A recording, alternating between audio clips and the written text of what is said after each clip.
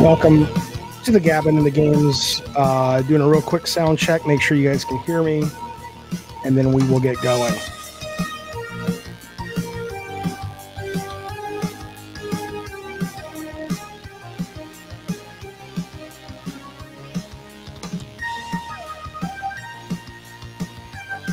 All right.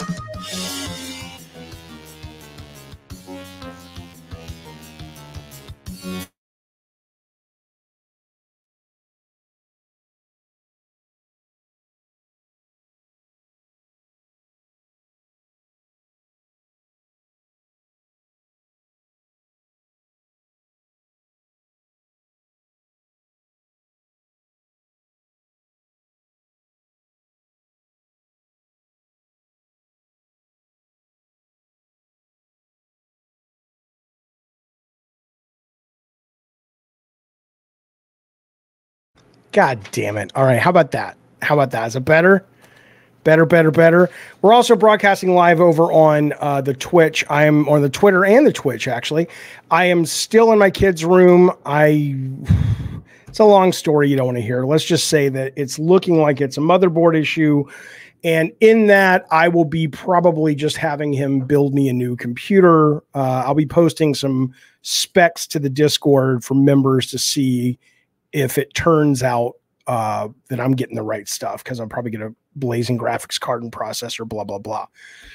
But yeah, we're over on the Twitch now, on the Twitter now, because they changed some of their policies. So welcome all you folks over there that are watching on Twitch, or all two of you. We used to have a relatively big community on Twitch, but I haven't streamed there in a long time, but I figure why not? Hello, Jezebeli. Good to see you, buddy. Good to see you again. Jezebeli was there with us Saturday for Pot and Popcorn. We started watching the Godzilla Monarch thing, and you know, it's a little high, but most people seem to agree that it was like, it's all right. So we didn't even watch the second episode, but then we watched a movie called The Burning Moon, which was from like late 90s, early 2000s. And good God almighty, man, that thing was so bad and fun and stupid. And listen to this, fellas. I probably won't have time to do it before Thanksgiving, but I was talking on Twitter yesterday to the director, the film director of Thanksgiving and Thanksgiving 3, and he is willing to come on the show and talk about his movies and Thanksgiving specifically. So hopefully you'll join us for that. I just got to figure out when we are going to broadcast it. Speaking of Thanksgiving, two quick things before we jump into games. Will there be a Thanksgiving Day special in the morning? Probably. We're going to do something. I'm not sure what it's going to be yet. It really depends if I got my computer back, but I'll let you know. Well, no, that's different. We'll talk about the Eli Roth thing in just a very quick second. By the way, there is a post-show discussion that will be basically, here's how it's going to work. We're going to get through a bunch of the topics. Then we'll take like a 2 or 3 minute break. And then after that, we will bring on Cult Calypso members, mods, and hire in the Discord to talk about The Last of Us 2 remaster and a couple of other pieces of news that I want to get y'all's take on. So hopefully you guys will stick around for that.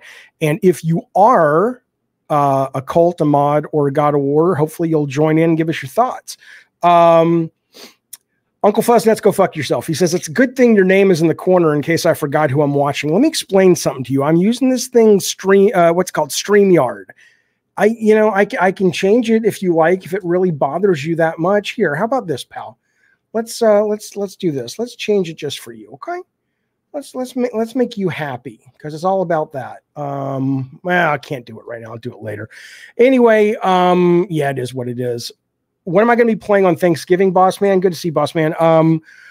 I have so much to finish. My fantasy was that I was going to get into Cyberpunk 2077 again and play the whole fucking thing, but I still need to finish Spider-Man and Baldur's Gate and Alan Wake and blah, blah, blah, blah, blah. Matt DeMarco says, don't look at my Instagram stories. Eli, don't look at my IG stories, Roth. Shame. I remember seeing the Thanksgiving trailer at the Double Bill back in the day for Grindhouse. Really hoped I would want to go see it if it was made. Well, I did see it. And I will tell you, oh, Juicing too. Yeah. I will tell you, I saw it this week. I saw it. In fact, we went the night it opened. And let me get my game screen up here 1 second. And actually, I think we went on Thursday night, the kind of like semi-sneak preview. It was not great. It was not great. A lot of people, I've read some horror reviews from people and they seem to really like it. And that's great. But for me, I just found it incredibly underwhelming. I thought the killer was absolutely not. I was hoping we were going to get another Freddy or Jason or hell, even Jack Frost. We were going to get some kind of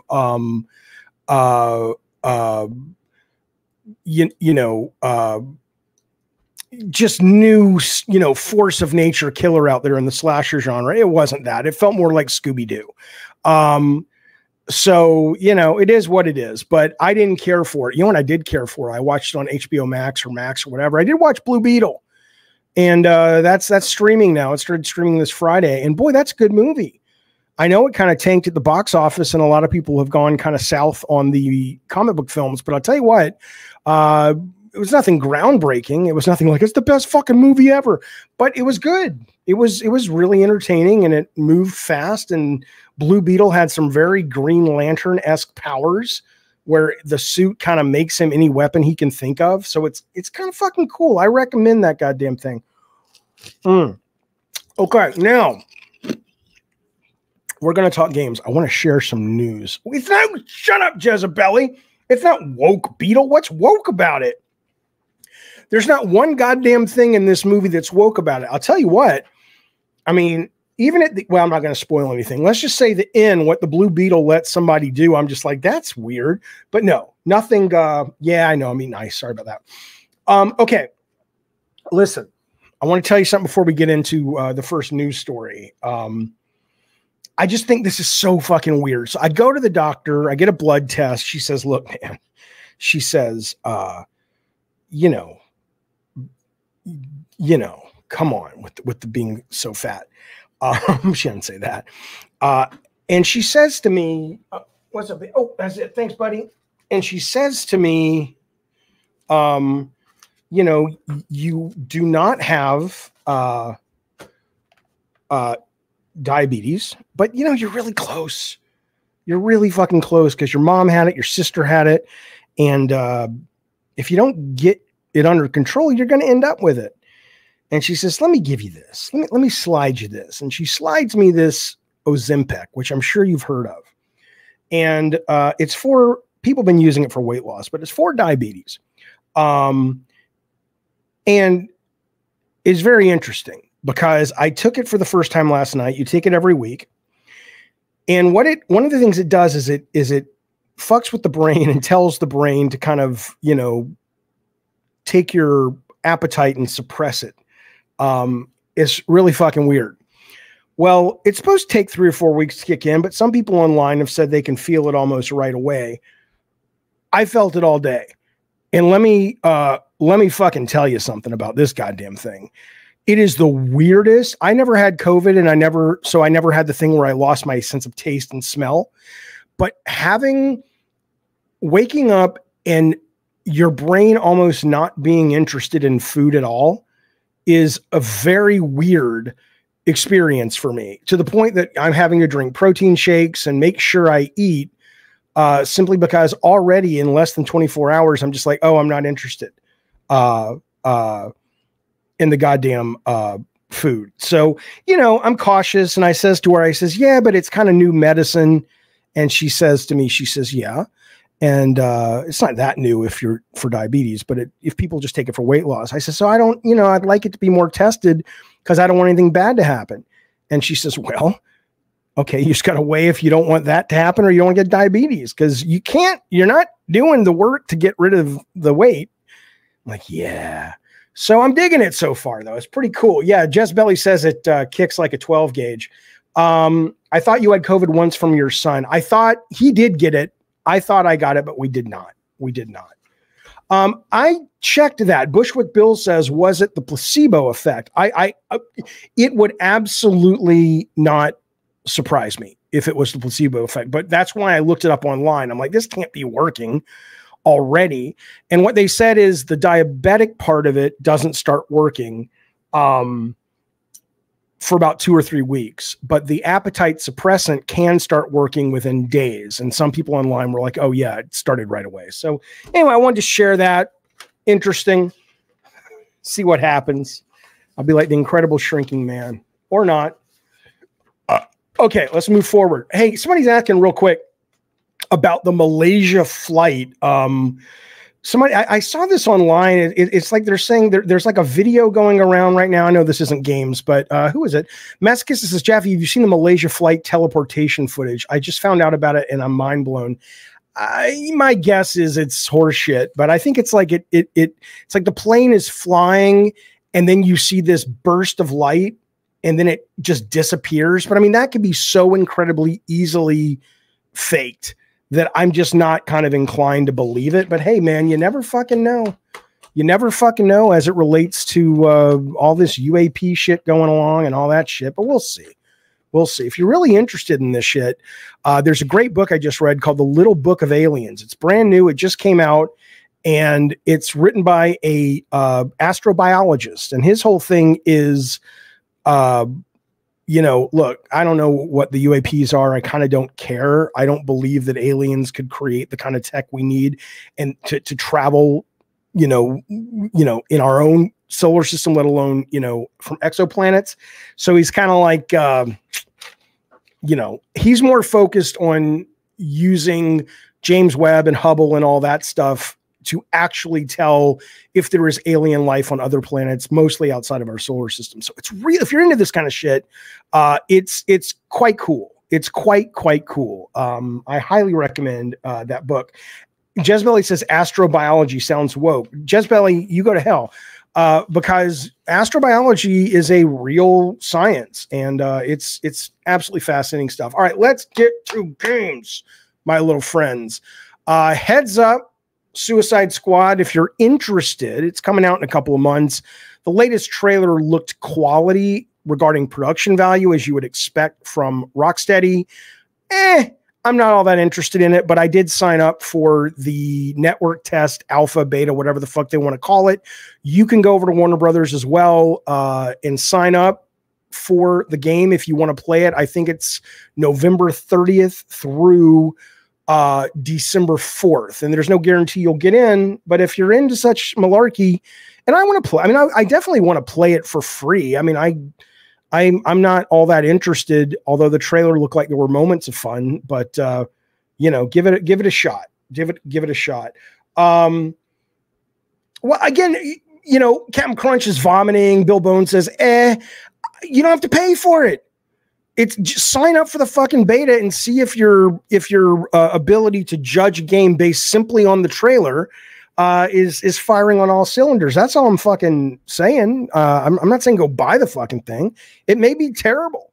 Probably will. It won't be terrible, but it'll probably be a totally forgettable experience, as it seems like it will be. But if you're interested in playing a free fucking game, sign up. You might get lucky. All right, listen to this.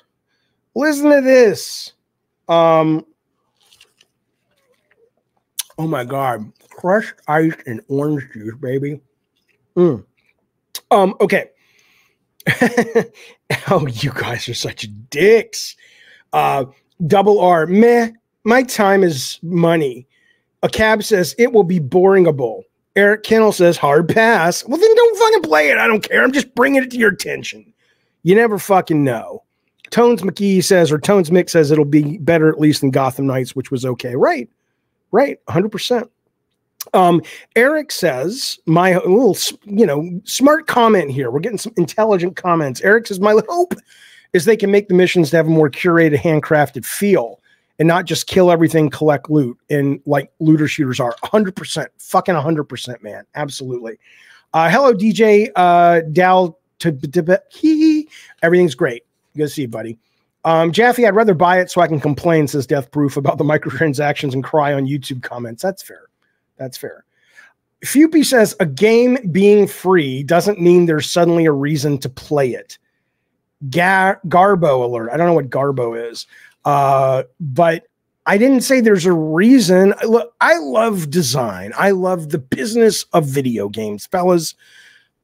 I'm fascinated by this game. And if you're like me, which you should be, and you should want to be, you should be fascinated too. Not because the game looks amazing, but because here you have, seriously, I want you to think about this for a minute.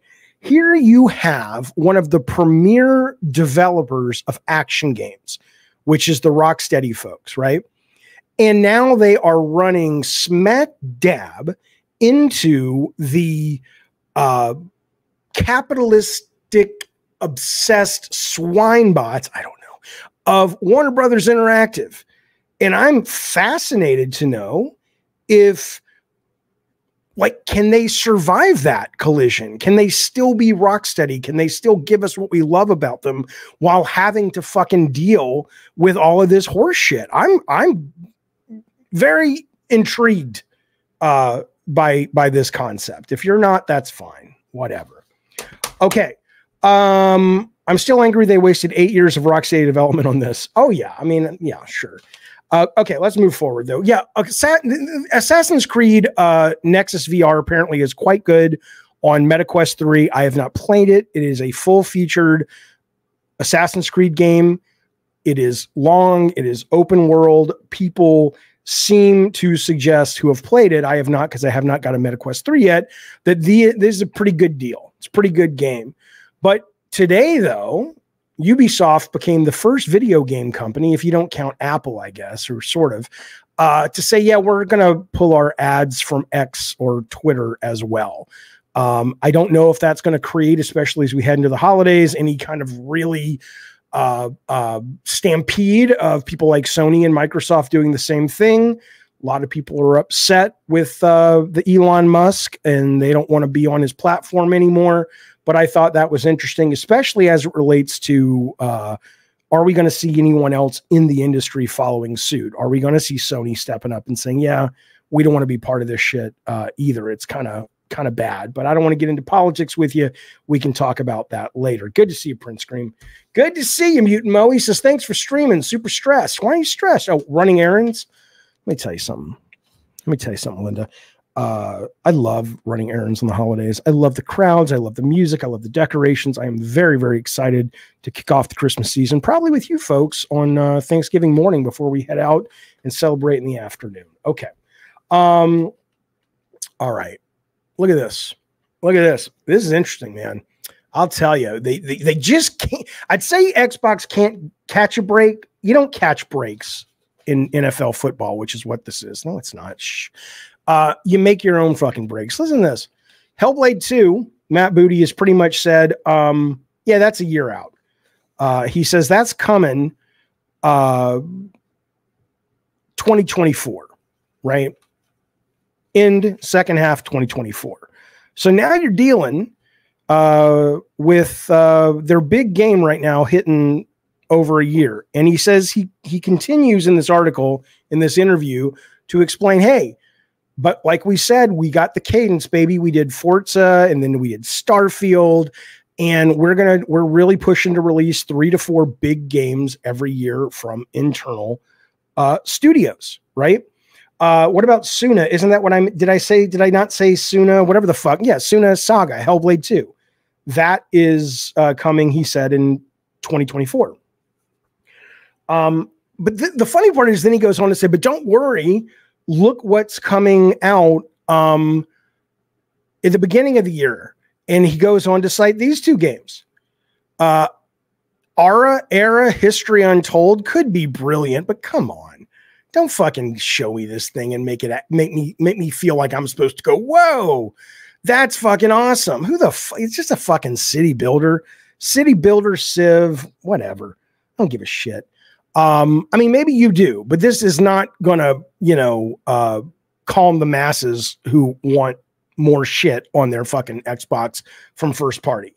And then they say, okay, well, if you don't like that, don't worry, pal. We got this, what's this fucking thing called? Towerborn. Again, I've heard people who play it say it's really cool, really interesting, good pedigree of a team. But this just looks like some third-party Game Pass game. Again, it is what it is. It is what it is. And I still love my Xbox, but guys, this ain't going to do it. Now, I imagine what they're probably doing is going through the Activision catalog and at least going, could we fucking, put out some shit, from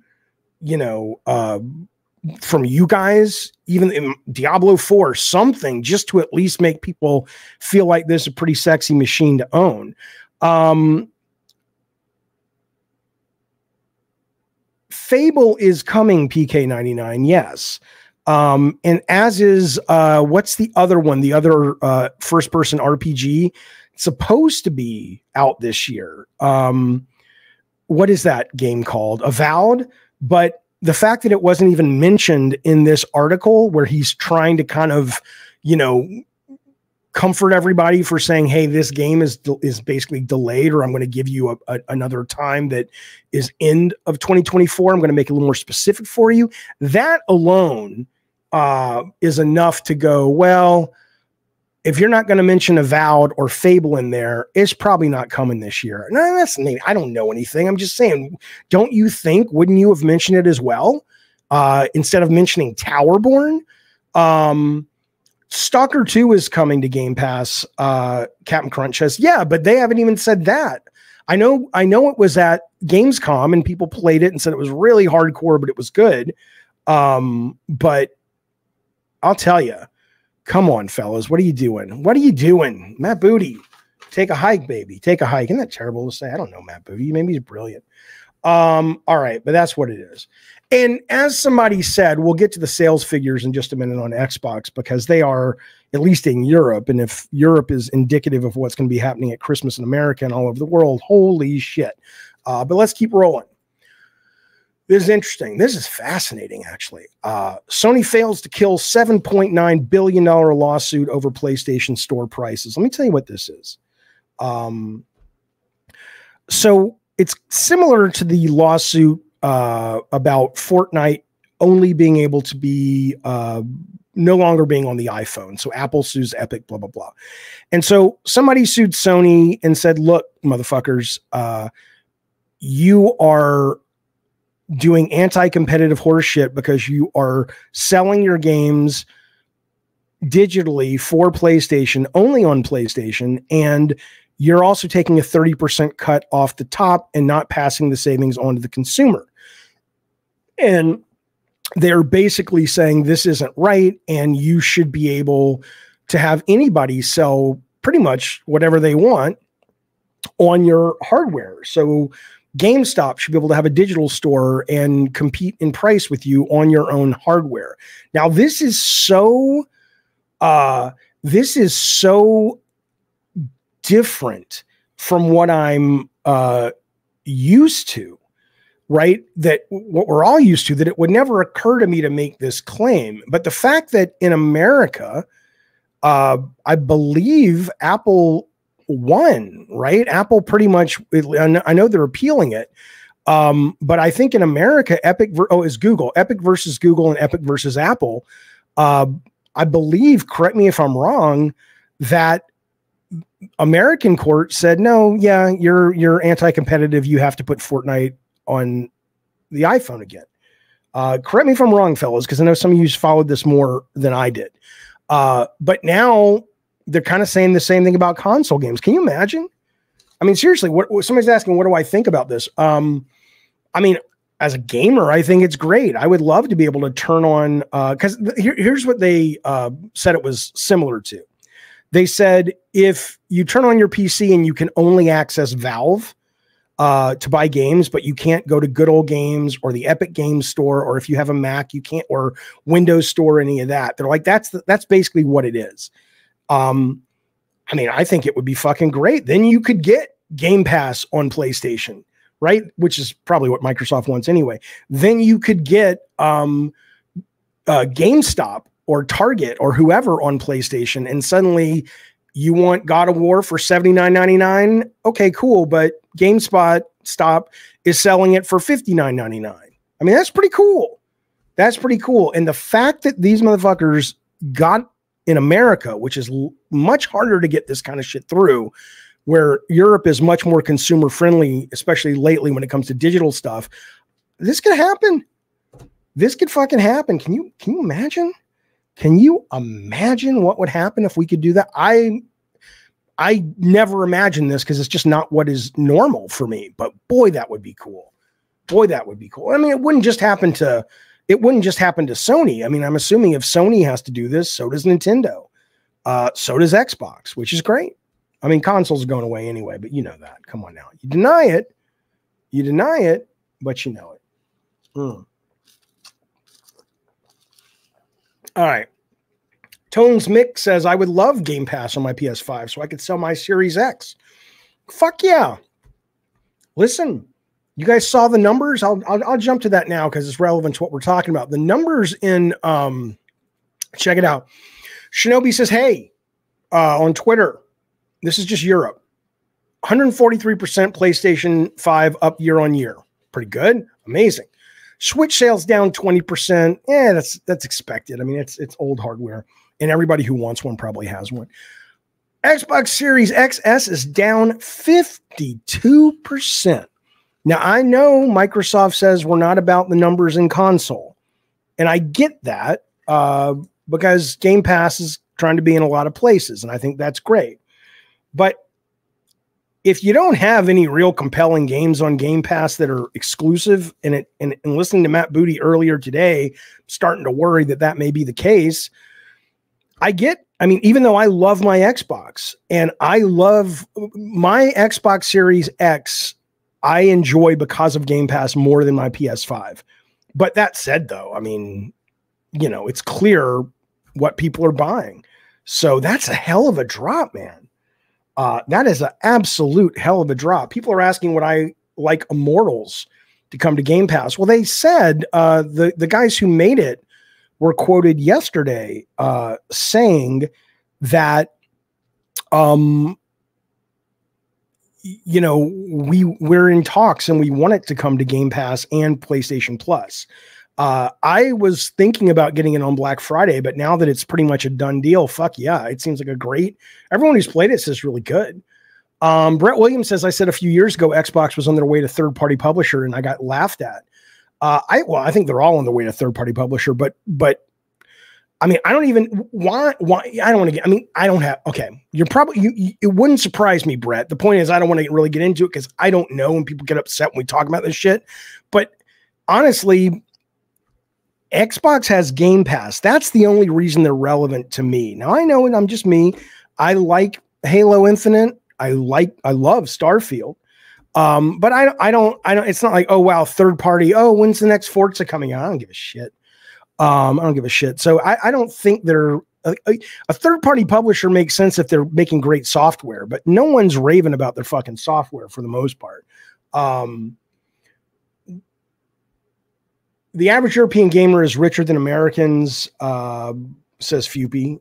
Okay.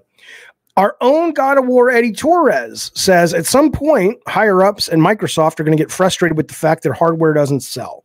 Despite what Phil Spencer apologists tell you online, Xbox is not relevant anymore. It's going to turn into a streaming service within the next 5 years, says Eddie. Hey, great. absolutely great. Speaking of, let me see. I'll go back to these stories in just a second. But speaking of, you guys have to have seen this. Obviously, Black Friday is coming up.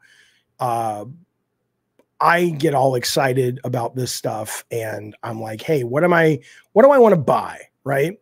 And so I was looking at some of this stuff. I really need some new TVs in the house, so I'm probably going to get a new television. But as I'm looking at televisions, I saw the news that Game Pass and now, what is that fucking thing? Game Pass and now the NVIDIA GeoForce are now part of Samsung Gaming Hub.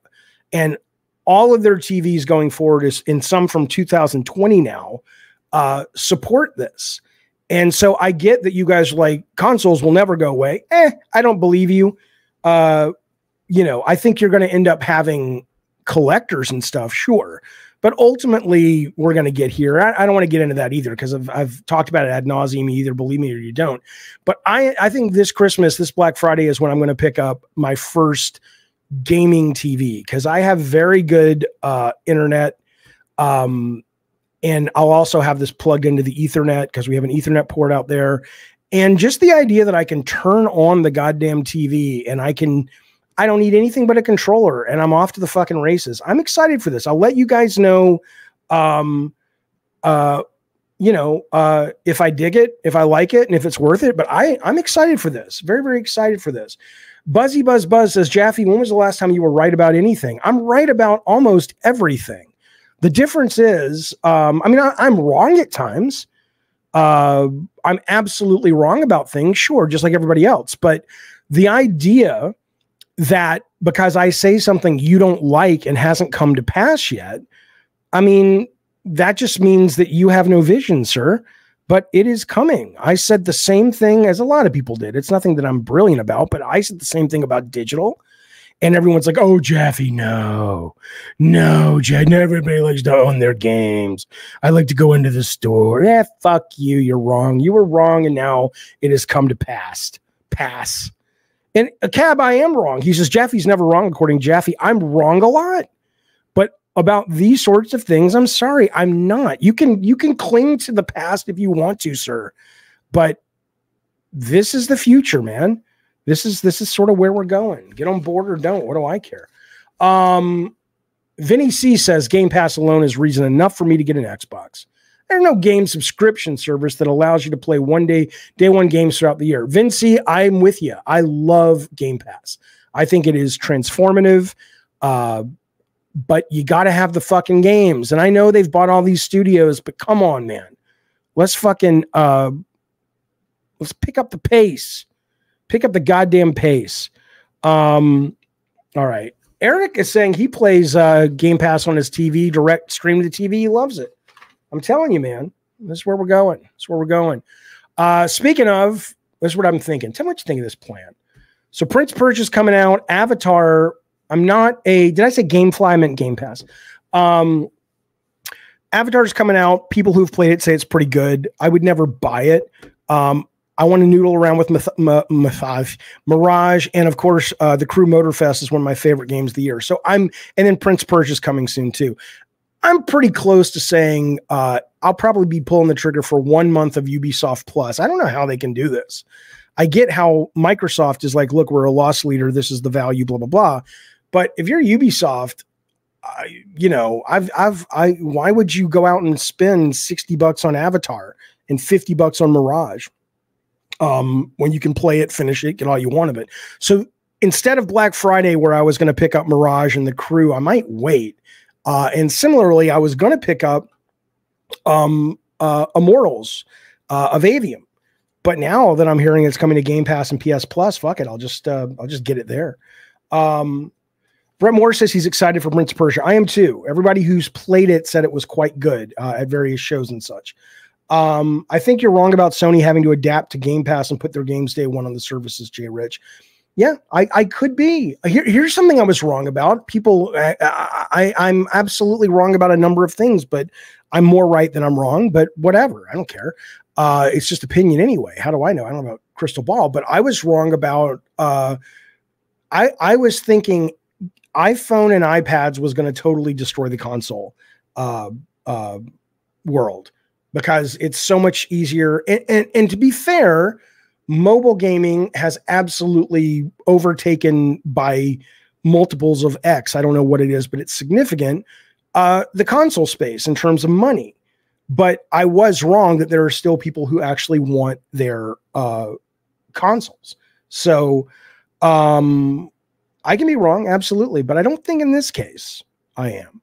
Awesome Tatum says Immortals of Avium was cool, but I would wait for Game Pass. I probably will wait for Game Pass as well. So now I just got to figure out. I'll probably just, I'm building a new computer. That's what I'll buy on Black Friday. I'll buy all the parts.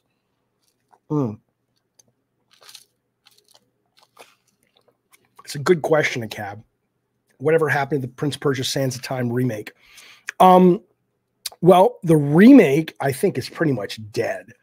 But this new one, the 2.5D one, is very much alive, and people say it's great, and I'm very excited for it. So we'll give it a play. We'll see what happens.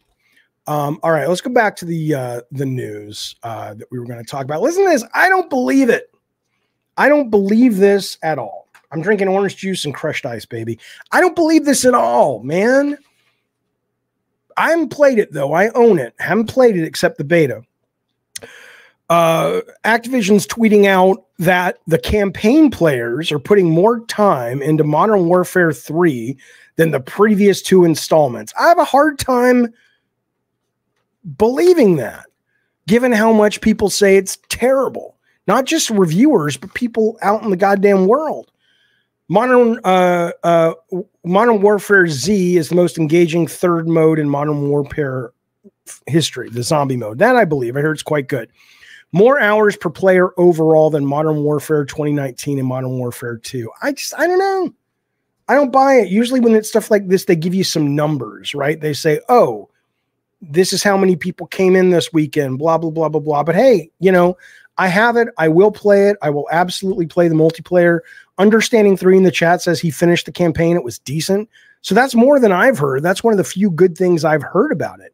And Lutron says zombies is dope. So yeah, I mean, I will be playing the multiplayer. I'll probably be playing that over the holidays, some multiplayer stuff. So if you guys are around, maybe we'll get to play. Mega Davo drops a super chat. Thank you, buddy. I appreciate the ducats. I'm going to use it to go buy a picture of your mom, put it above my bed. Then I'll have $1.99 left over. Xbox is trash, buddy. He says, Mega Davo, I'm a goddamn grown-ass man. You think I talk about consoles that way? Xbox is not trash.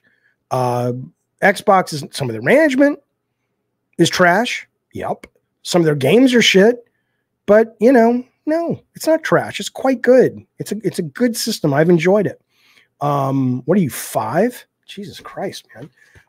But thank you for the money. Jaffe, I'm level 55 in Call of Duty 3. I'm having a blast. All right, cool, Alex. I'll give it a play. Is that bad or is it petty reviews because COD is owned by Microsoft? PK says, I don't believe you. This idea. I'm going to put this on because I don't want to miss this one. I'll come back to it. I don't believe you. Why didn't that show up? Because this idea that there is a tax, a Game Pass, Xbox tax. Guys, I worked for 20 plus years in the industry. I had Game of the Year games, and I had, towards the end of my career, some of the worst reviewed games you can imagine. Do you think if any of these companies could buy reviews or could buy the allegiance of a big site, not these shit fly-by-night sites, but a big fucking site, do you think Sony wouldn't have done it? You think Xbox wouldn't have done it? They probably would do it and do it when they can. So this idea that they gave this a bad review because now it's owned by Xbox, that's just so dumb. Like, you have no facts, you have no evidence of that. They basically, in fact, like Reform Pervert, I'm glad you made it through the process, buddy. He says, it's not true. Since Microsoft 3 is basically DLC piggybacking, they're likely combining the hours in Modern Warfare 2 and 3. You're talking about what Call of Duty is claiming. Right. But I think because if you actually listen to the developers talk about this game, it makes sense why the reviews are so low, because they said, look, we had 18 months to do it. For the majority of time, we did not know it was going to be a premium product. And so we made decisions assuming it was DLC. And we found out very late in the game that it was a premium product, and the design for the single player had to change. And then we ended up having to work nights and weekends, and we only had 18 months. That is a much more logical, probable scenario as to why this game got poor reviews than, they don't like Xbox. Come on, man. Come on. I mean, look, weirder things have happened, but if you want to make a claim like that and you want to show up without any evidence, I mean, that's a you problem, baby. Bad Robo says, you worked in the industry for 20 years. Your best game this year is Starfield. I never said my best game is Starfield. I want you to submit yourself for drug testing and listening comprehension skills this coming Monday. Bad Robo. What I said was, it was my personal favorite single player game that I have played. I did not say it is the best game of the year, but also says Zero Signal, if any company could buy reviews, wouldn't it be the $2 trillion company? Of course. I'm not saying these companies wouldn't do it if they could. Are you kidding?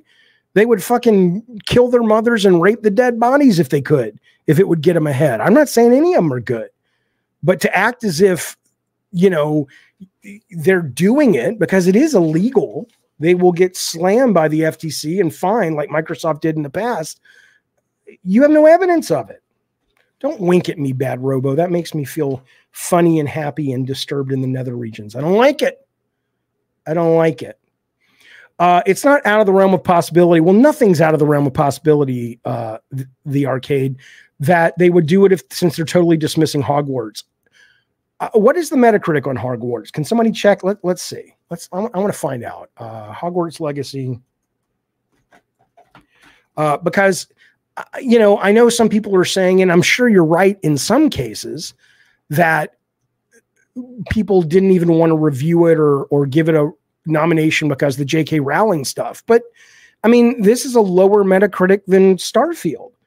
So, I mean, I'm not saying that's everything. I'm not saying Metacritic, it means it's good or bad, but if you're comparing it to Starfield, or if you're comparing it to Call of Duty, I mean, let's see what the Call of Duty, Modern Warfare 3. Let's see where that's sitting. That's the new one. Is it Modern Warfare 3? That's what it's called, right? It's fucking names. Here we go. Wow, that's at a 56, baby. Come on now.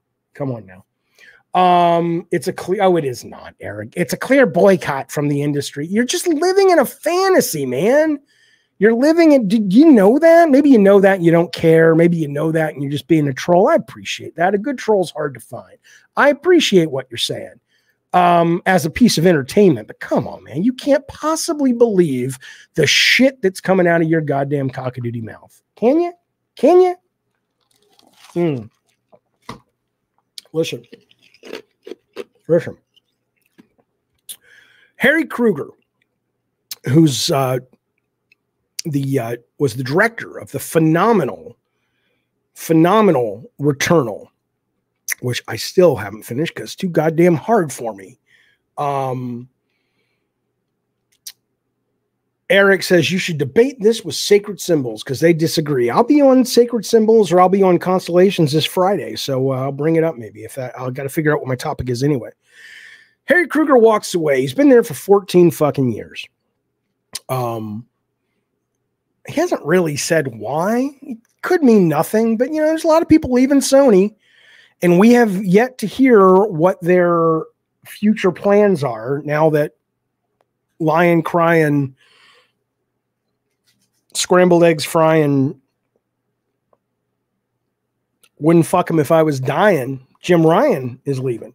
We don't know what the plans are. Did the people who love games as a service win? Is it going to be a healthy balance? Is it going to be back to, only cinema? Who the fuck knows? I don't fucking know, but he's leaving. And that's unfortunate, but I hope he didn't get fired, for God's sake. So I'm sure he's got a plan, even if it's to retire. Yeah, no, I agree. Fupi says it seems like an amicable split. It's a Finnish company. They have manners and company. Yeah, I'm not saying he got kicked out or anything, but I do wonder what it was about, his life, if it was related to business and not like a personal thing, that made him go, I need to move on to other pastures.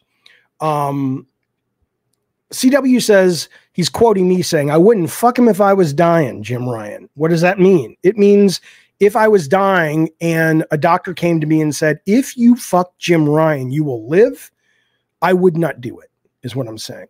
Carlos Hernandez has been a member.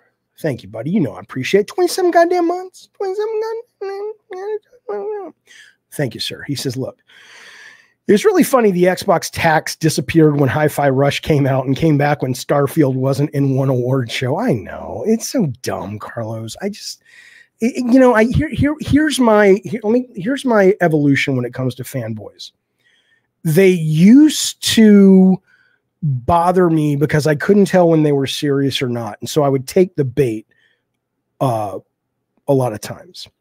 Then I got to the point where I said, oh, most of them are trolls, and the ones that aren't, what's the point? The people who come to the show who are normal, human, healthy beings don't want to hear me get into it, so fuck it.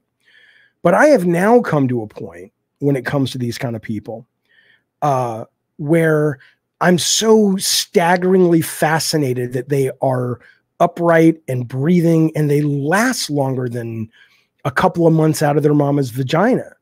Right. So now it's not so much that I'm taking the bait. I'm just like, how can you be here?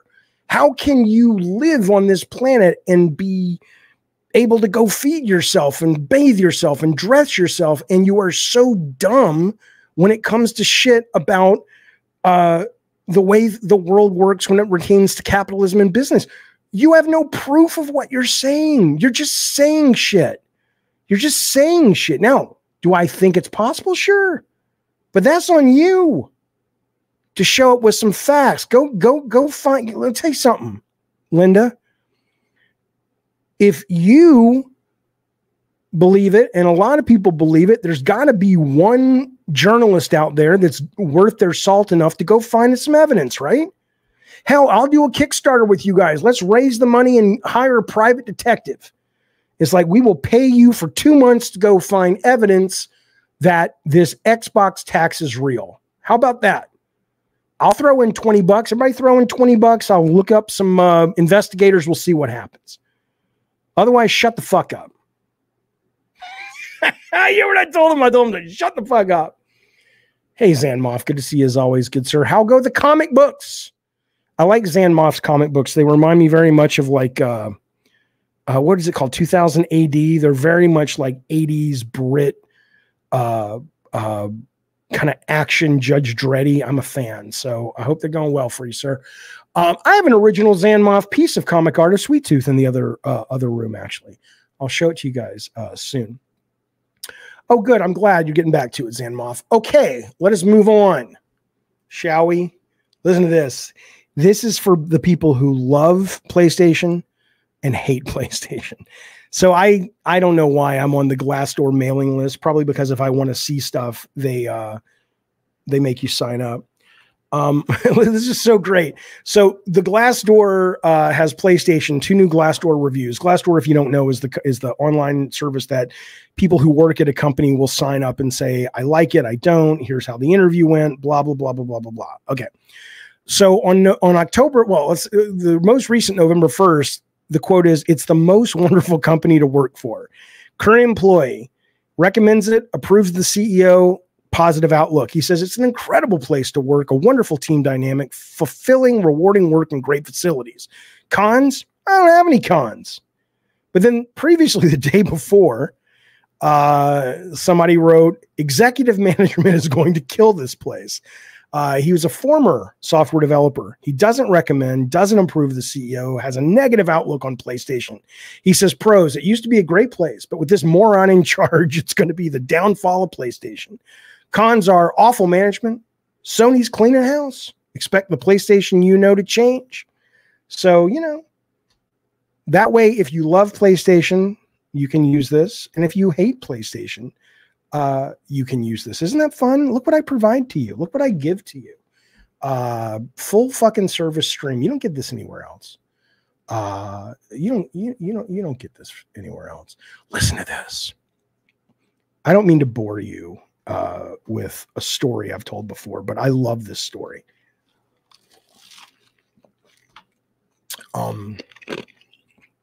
Donald Mustard, who did the first time I ever heard of Donald Mustard and his brother, right? I was reading Game Fan magazine in the grocery store. Game Fan, if you don't know, I mean, they never met a game they couldn't give a blowjob to. They were just anything and everything was the best thing ever. But their layout was beautiful. They were passionate. It was a fun magazine. I enjoyed it very, very much.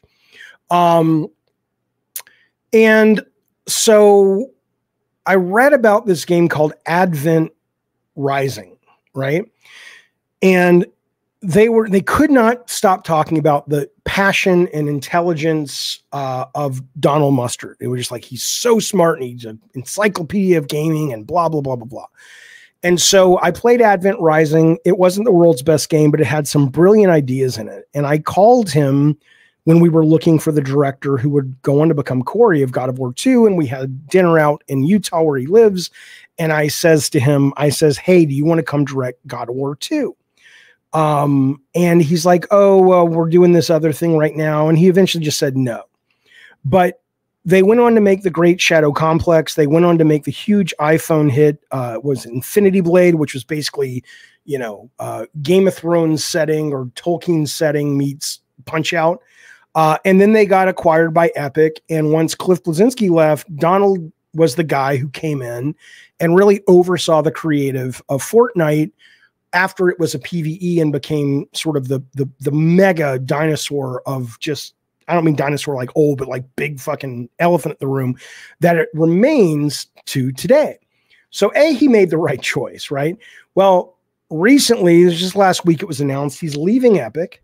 And he's going to team up with Anthony and Joe Russo, who I think are brilliant because I loved their Marvel movies. And I love Community, which they directed a lot of Community, if not all of the episodes.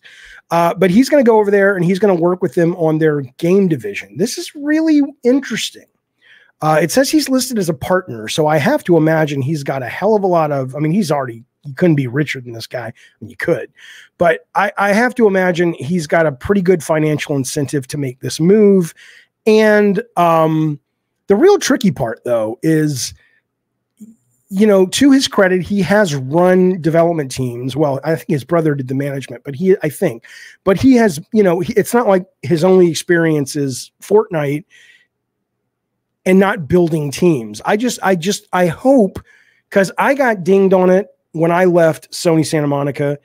Amy Hennig told me I would, and she was right. She's like, you can be as brilliant as you want, but if you don't have your team with you, you're useless. So hopefully Donald can go over there to, I guess it's called AGBO, the Avengers guys, and still be able to do his magic.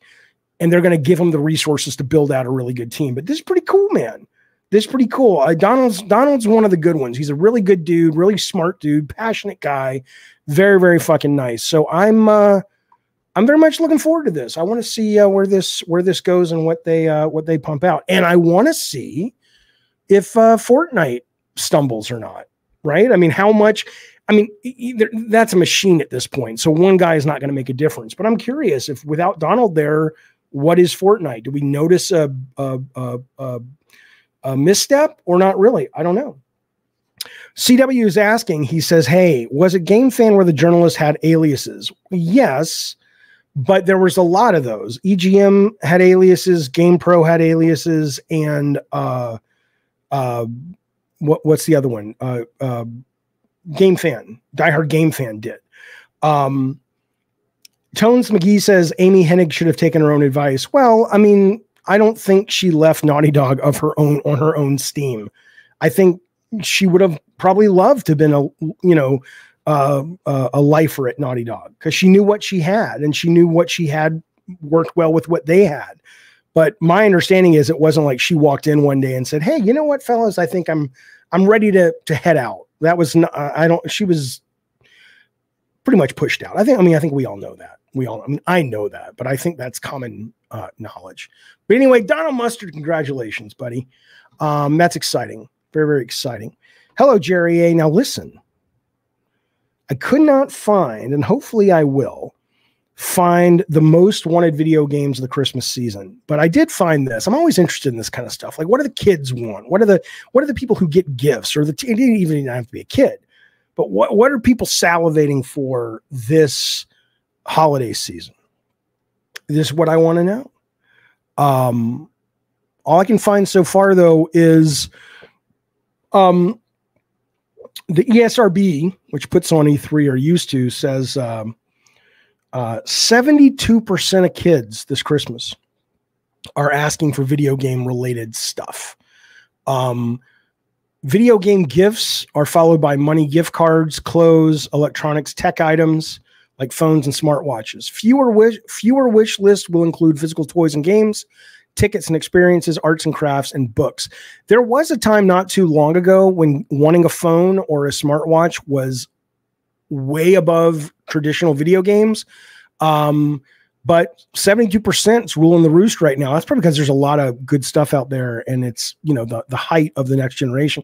The majority of girls and boys, 60%, say they plan to ask for games for the holidays. They want, listen to this though. The top 5 specific asks are game subscriptions, game consoles, game gear or accessories, in-game currency, and physical video games at 22%. Holy shit. So game subscriptions is number 1. Meanwhile, 1 in 3 adults say they plan to buy game gifts for themselves or others this holiday, with that number jumping 57% for parents. Isn't that something? That's pretty amazing. Ghetto God says, my 3 teenage girls want clothes. Yeah, I'm not saying everybody wants this. Dizzy Death, hey buddy, says they already have smartphones, I guess. I could see that. I could see a lot of people like, yeah, I'm done. You know what I really want, but I don't want to spend the money on it, are those Ray-Ban glasses from Facebook, the new ones that are the smart glasses that have audio AI built in and you can stream from them. Oh, I would take that. But I am spending too much money this Christmas already. Brett Williams says, myself, the wife, and both kids are all getting gaming stuff this Christmas. Brett Williams, what are you getting? And more importantly, tell me, does anybody know what do you think the number 1 requested game is for teenagers and up, not like little kids and shit? I wonder, it's probably Call of Duty, like always. Spider-Man 2, possibly.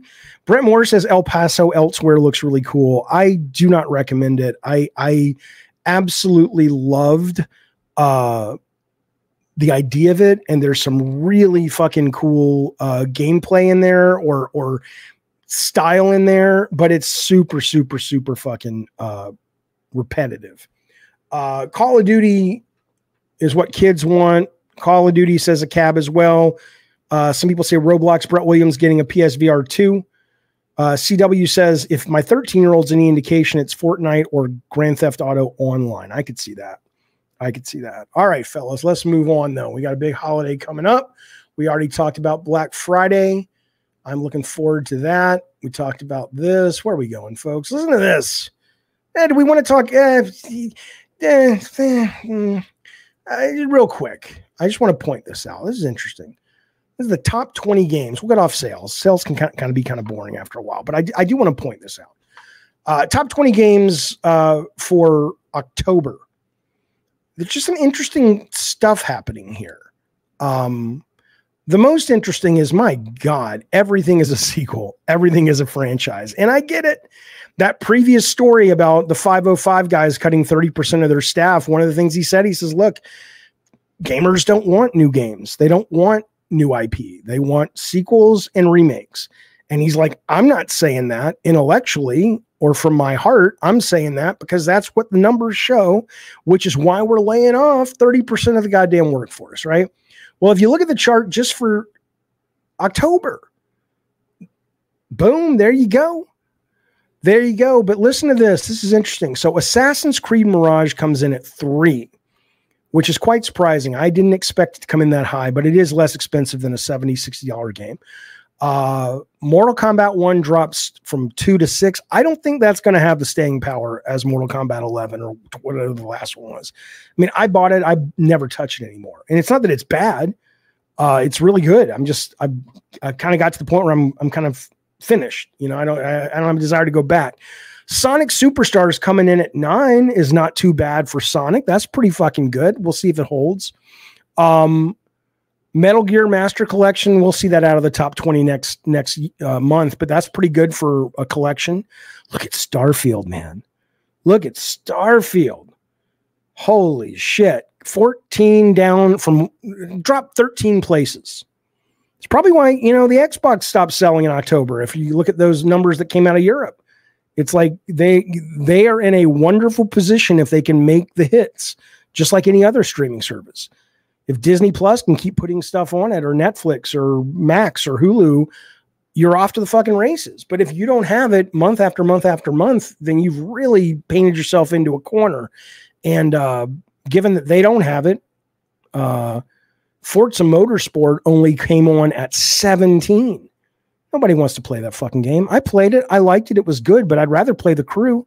Think about that. The Crew Motorfest was at 7. It dropped to 16. But it's still ahead of Forza Motorsport, which I know it's different. Crew is more like Horizon, Forza Horizon. It's still above the new one. So I'm just saying, it's kind of crazy. Uncle Fuzznet says Microsoft has to be pissed at the Starfield reception. I mean, I love it. I absolutely fucking love that game. And I can't wait to play it again. I have my office is in a shambles, so I moved my PS5 into the living room and I've been playing in there, but I didn't want to move my Xbox in there, but I'm really jonesing to get back to some Starfield. I love that fucking game. Love that fucking game. But yeah, look at that, man. And then if you want to look at year to year, you think Avatar is going to kill it? I don't think so. I could be wrong. Top game of the year, Spider-Man. Think about it. Spider-Man 2 comes in the first month and it's already in the top 5 games of the entire fucking year. And that's something. We'll see. Call of Duty is going to be up there, of course. It'll be real interesting this year, given how a lot of people seem to be beaten up on Call of Duty. We'll see if it can get back to number 1 where it usually is.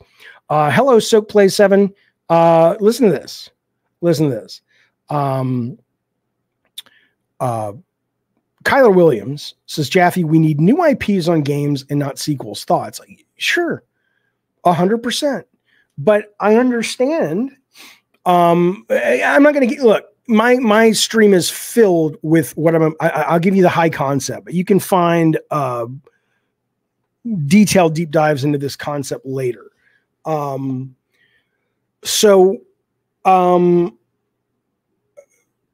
New IP is everywhere in the AA and indie space. As soon as these games, and I get why game companies don't want to take the chance because they just don't know. So that's why I'm hoping they will start making smaller games to test out ideas at the AAA, or sorry, at the AA and indie level, put those on like Game Pass day 1, put those on PS Plus day 1. And then if something really connects, then they kind of kick it up to the majors. That would be the best way to do it, because short of that, even though I understand I want new IP as well, I get why people are scared to do it. You're talking over $200 million, a lot of these games now.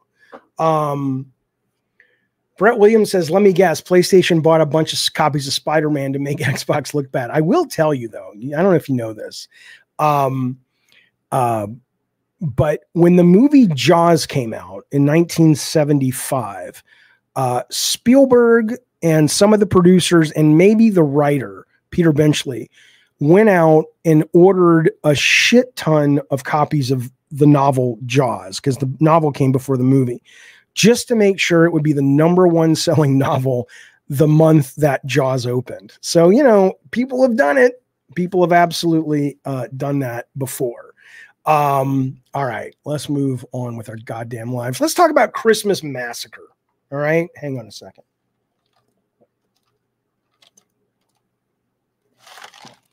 Listen to this. If you don't know, I'll play this while we're talking. Turn the volume off. Christmas Massacre came out last year on PC. I have it. I've played it. I'll talk about it in a second.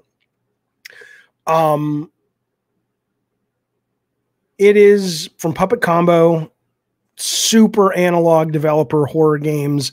They're hit and miss. Some of their stuff is brilliant. Some of their stuff I don't really care for. I find it boring. But overall, I think they're a really neat company. This game, Christmas Massacre, is about a little kid in an orphanage. The like nuns. They're nuns that run the orphanage. And they think he's an idiot and they make fun of him and everything. And so at the Christmas party one night, he goes in and he murders everybody.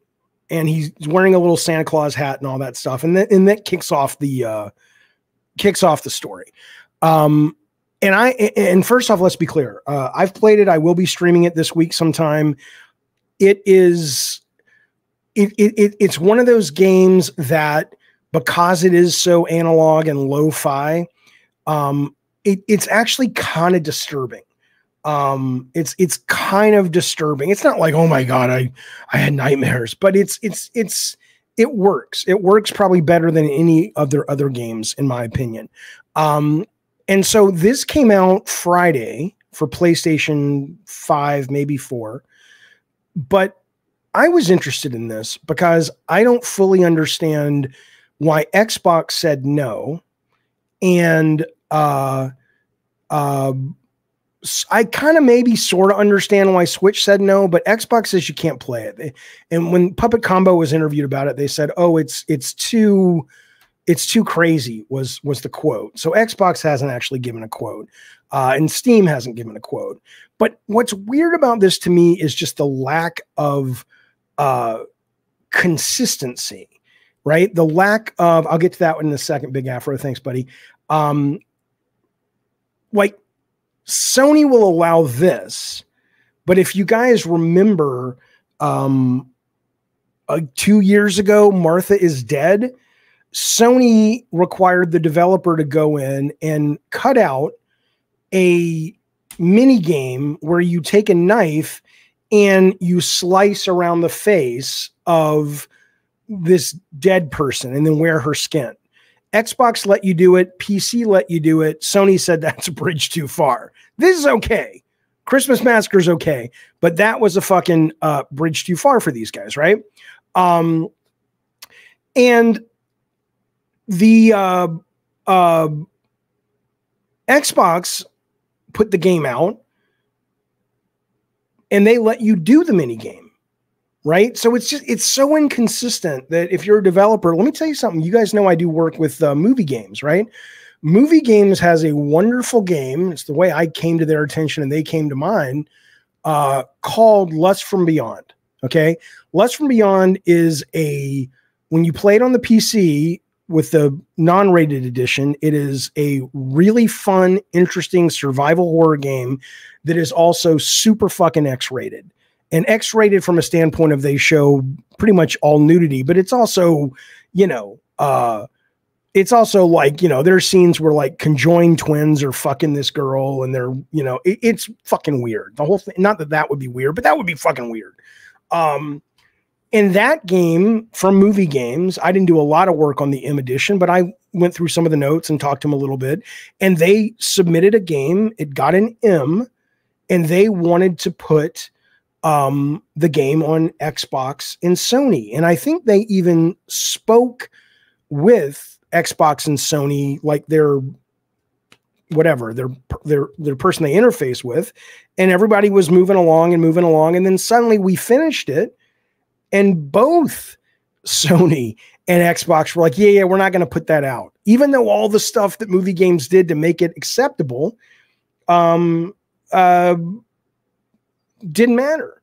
So it's not a big deal for me because I can play games anywhere.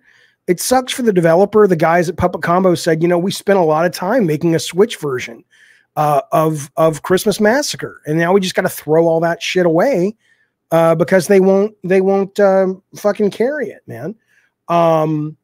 Mutant Mo says, as it relates to Lust from Beyond, there's people in that game shitting on each other in a dungeon orgy. Yeah, absolutely. Yeah, that's not in the M. That's not in the M. Google says Lust from Beyond is available on PS4. I checked. I didn't see that at all. Go to the PlayStation Store and see if you can find it. It was about to launch. The game was done.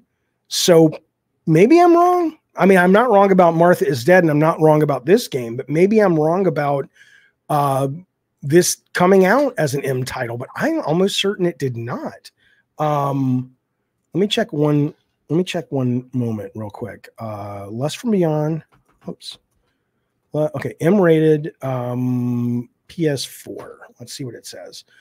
Okay, so let's go. I don't want to go there. I want to go to the store to buy it because I can't find it in the store. Yeah, they even have trophies for it, but I don't think it ever actually, it never came out. I'm almost certain I'm right. Let me know. A cab says when your Christmas tree starts talking to you, you know something's up. Before we get to this story I'm really excited to share with you, I do want to tell you, yeah, this guy goes crazy and his Christmas tree starts telling him to kill people, blah, blah, blah. It's cool. Great game. But as an aside, when I was a kid, I went with my dad and my brother to a department store. It was called Pizitz in Birmingham, Alabama. And they had I was like 6, right? So it was in the 70s. They had snow and little woodland creature animatronics, blah, blah, blah. And at the end, they had the talking Christmas tree, right? Which was just basically a Christmas tree with an animatronic mouth. And there was a woman behind the, fence or something that was talking to people. Now, I didn't know this at all, but that's kind of what the tech was. Pizitz. I'll show you a picture, though. It's terrifying in the newspaper. Pizitz. I think you can still see it. Yeah, here she is. Look at her. Look at that. It's really tiny. You can barely see it, but let me zoom in for you. Right, that's her. That's the talking Christmas tree. The Enchanted Forest, and you can't see it that well. It's only a tiny image, but it was fucking weird. Okay, and so me and my brother pick up some of the fake snow, and we throw it at the talking Christmas tree because we're like, fuck her. She's weird. And our dad made us go back and apologize to this stupid fucking talking Christmas tree. That's got nothing to do with games, but I just wanted to share it with you.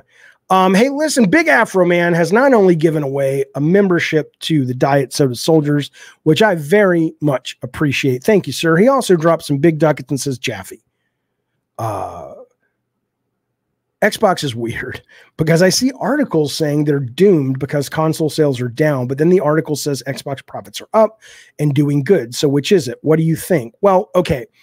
My understanding, and again, thank you for that super chat very much. My understanding is that they are making profit off of Game Pass as a subscription service, whether that's because the number of people, even though it's not as much anywhere close as Sony, as PlayStation, most people who own one are giving them anywhere from 14 to 20 bucks a month.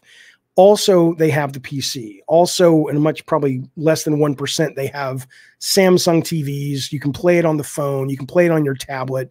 And, that they've even said in the lawsuit, Phil Spencer, I believe, was on the stand, and he said, and I don't know if this was just performative or what, but he says, look, if we can't get above a certain percentage of Game Pass consumers not on the console, by 2027, we may exit the gaming space. Got a lot of news over the summer when he said it. So it's clear their North Star has nothing to do with hardware and everything to do with, you know, service-based or subscription-based. But that's probably why, if you look at the sales numbers from Xbox and they say they're actually doing, they're not doing great in terms of, you know, Game Pass is not like 100 million subscribers. But this quarter was better for that division, that service part or that subscription part. But the hardware, yeah, is absolutely down. Brett Williams has stepped up and said, "Yippee-ki-yay, you piece of shit, I will kill you." He didn't say anything like that, Jaffe. I know. I know. Brett Williams, thank you so much, buddy, for becoming a new member here at the Gabbin' Games. I appreciate that, buddy. It's very generous and it's very courteous and kind of you. Thank you for joining our merry band of fuck sticks, Brett Williams. Sooner than later, I will have my my computer back and I'll be able to play you some shit like, oh no, you're see, look at it, it's so tiny up there. Let's see. Where is it? Yeah, see the Diet Coke? It doesn't work, but I'll figure it out. Anyway, point is, Brett Williams, thank you, buddy. It's good to have you here, as always, as part of our little community. Okay, let's move forward. What do we got? What do we got coming up next, boys and ladies? Come on now. I want to tell you about this game. Hang on.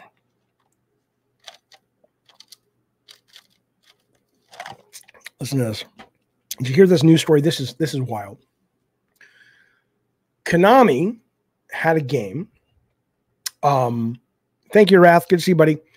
Konami had a game for the NES. It was called Battle Choice. Did you see this news story? This is really interesting.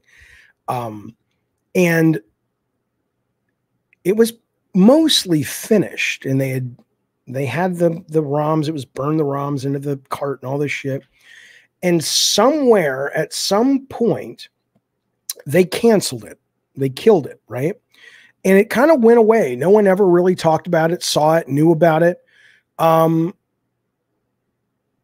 Well, it suddenly bubbled back up to the awareness of people. I'll tell you about the game, tell you what it is in a second.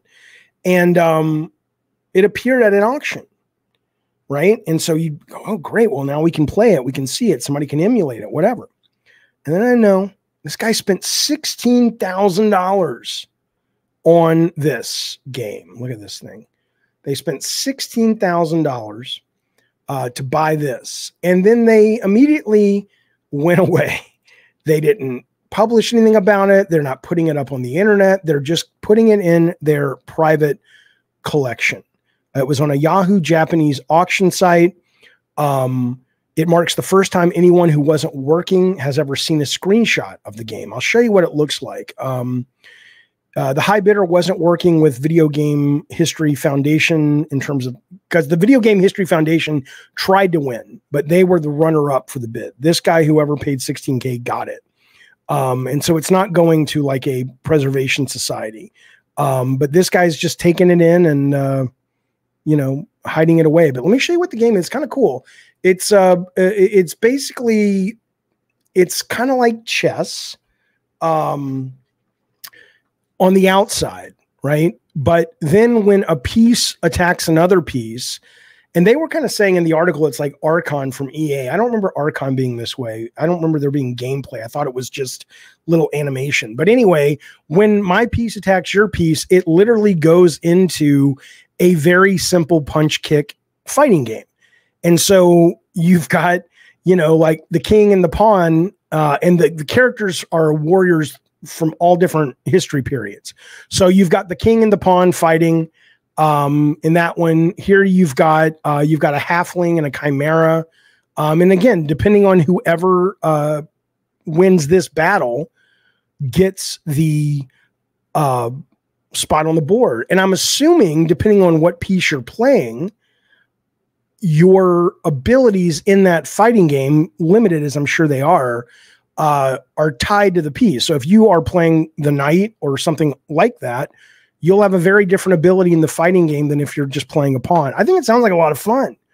Uncle Fussnet says Archon was just like this. You had little battle mini game every time your pieces met. Yeah, but here, let's look at it real quick. Archon. Archon EA chess. Let me zoom out.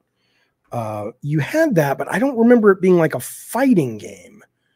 I remember it being, let's see. So am I spelling it right? Archon? Anyway, let's see. It's 16,000 bucks. Yeah, here it is. So when your pieces in this game would meet on the board, I don't remember it going to like a side-scrolling fighting experience. But you're saying it was a real-time battle. I should look it up again. I remember playing it. I don't remember that, but I think that's really cool. And Konami put it away, and somebody showed up and said, "Here, $16,000. Give it to me, you fucker." I wonder if they get the intellectual property with it. I mean, I'm sure it was an illegal. I'm sure Konami didn't say, "Hey, yeah, no problem, man. Sell our IP." Like I had some guy reach out to me. I have a disc of Twisted Metal 1 from E3.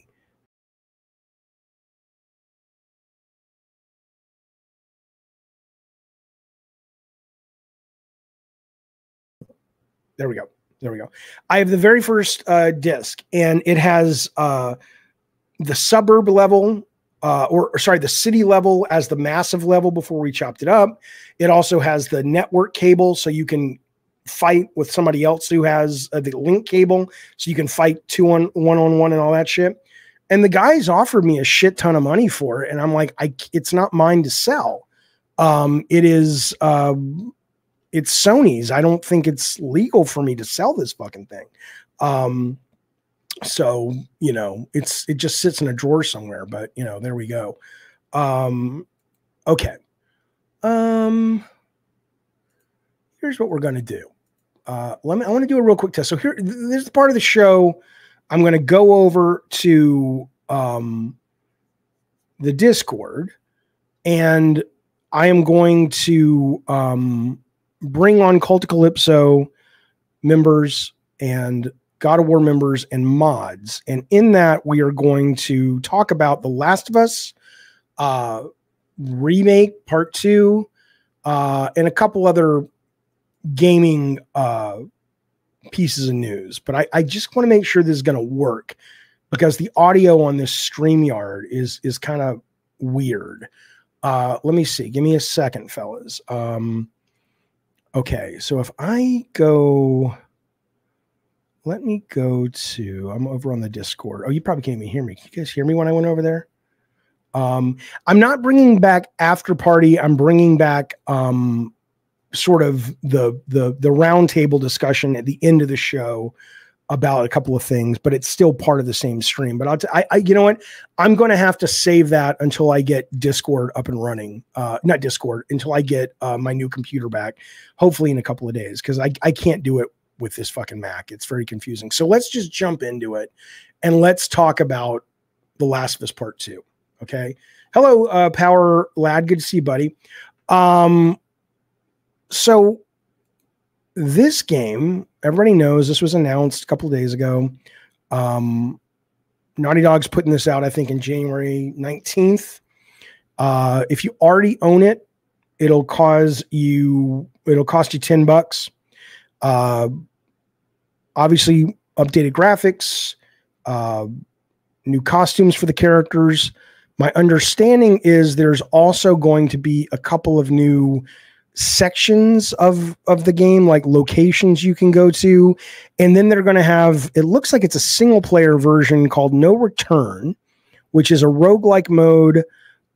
You can choose from a number of characters. This is all from GameSpot, some of who have never been playable in the series, as they try to survive as long as they can through a series of randomized encounters. Enemy characters will possess their own unique traits, and modes include boss battles too. Lost levels let players experience parts of the game as early development versions that were cut, while new developer commentary can be activated if you want insights into the experience. So there's actually some good stuff here. I know a lot of people were upset.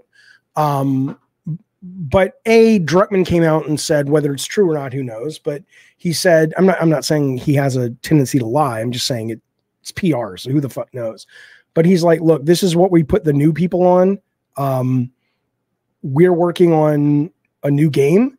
So in that sense, that kind of calmed those nerves. Like, Jesus fucking Christ, guys, when are we going to get a new Naughty Dog game?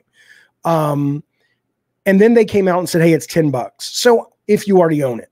And so, I mean, when you think about that, $10 and you get all that content, the new mode, better graphics, and I'm excited because I loved The Last of Us 2, but I never finished it because when I went over to be Abby, the pacing where I built all my shit as Ellie, and I just was crafting everything and I was exploring everywhere because I didn't want to miss anything. And then the minute I get to Abby and all that gets taken away, I'm just like, oh God. And it just took the wind out of my fucking sails. I think it was a mistake, frankly, at a design level, not to put Abby in there, but to do that to the player. But anyway, it is what it is. But I will be getting it because I do want to finish it now. I'm very much excited for it. Yeah, Miscellaneous Game says, are you going to play through the Abby chapters? Yeah, I'm going to try to finish it. Absolutely.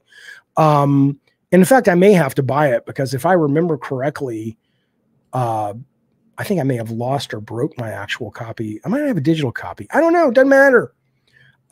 Wayne B says the game isn't that good. Not worth $10 for me.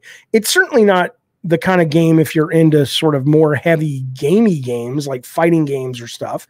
But as a cinematic action adventure game, I think it's it's a lot of good. It's really good. And I did not like the first Last of Us at all, but I loved the second one. So Eric didn't like it at all. He says it was a dreadful story. So your mileage will vary, but I think it's cool for sure.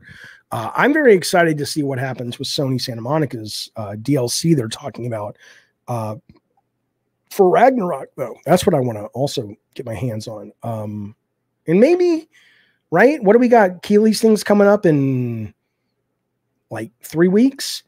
I bet we'll see some Sony shit, right? I bet we'll see some Sony trailers. We have to see something. Kyler says, really, I thought Last of Us 1 was great. So, yeah, I mean, most people do. I'm in the minority there. But anyway, I'm hoping we see the Santa Monica thing, or I'm hoping we see maybe a tease of Ghost Tsushima, something new from the Sony folks. You know what I was thinking about, though? If I have no information, I'm just fucking sharing thoughts, fellas. Dizzy Death says probably Wolverine. I heard that's 2025 now, so maybe not so much, but possibly. So this is me just thinking out loud. I think I might have been listening to the Last Stand Media fellas, but somebody was talking about Bungie, and if Bungie at the time anyway had the power to shut down a game like Factions, then really no one, and if Connie gets pushed out of the company as she was, no one's safe. And I wonder like about Corey. Like, I haven't talked to Corey in ages. I don't know what he's working on. I know nothing. But I wonder if he's sitting around going, I don't know about this. Is he in full production with this thing and it's already been greenlit?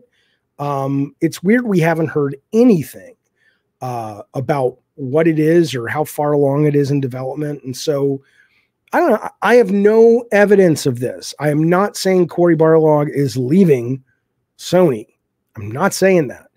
I'm saying I would be surprised to hear if, because of all this shit, and given how talented he is, he hasn't thought about it as it relates to going, I need to go somewhere that I can, make what I want to make. And this pressure now of, whatever, unless whoever's taking over Sony has said, no, we want to go back and do what we've always done so great. We don't, we don't know yet. We don't know yet.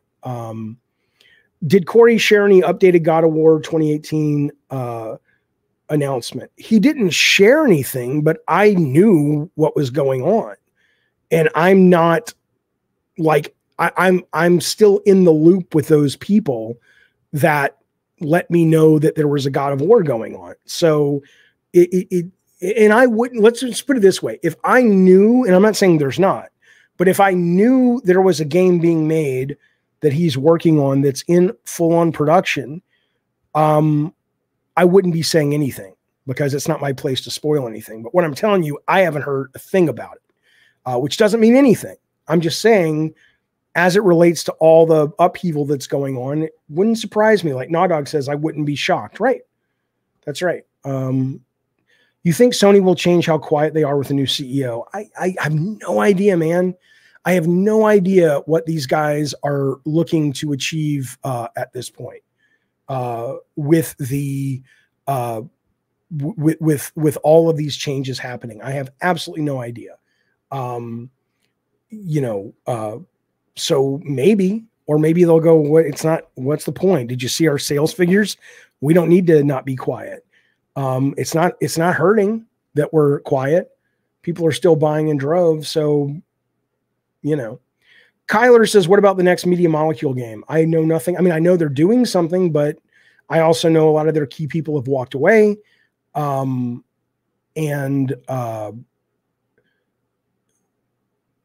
they're left with,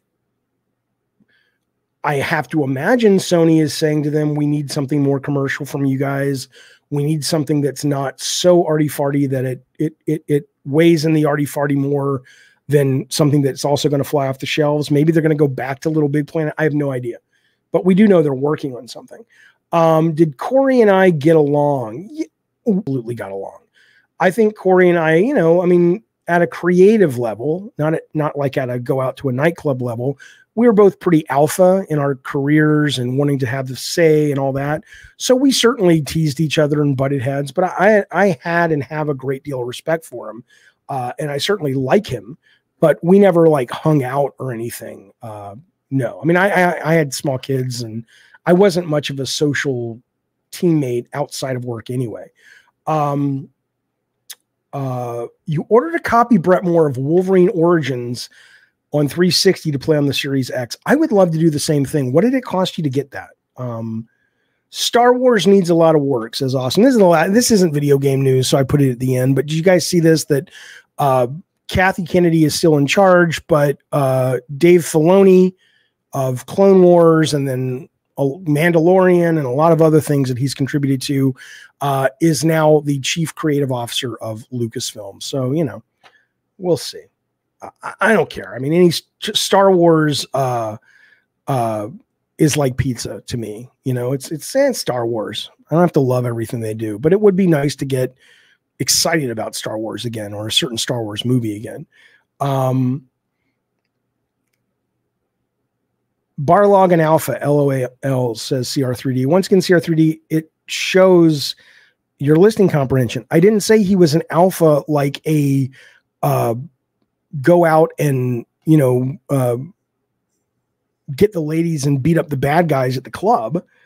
I mean, as it relates to his career and his creative passions and his willingness to fight for his creative passions.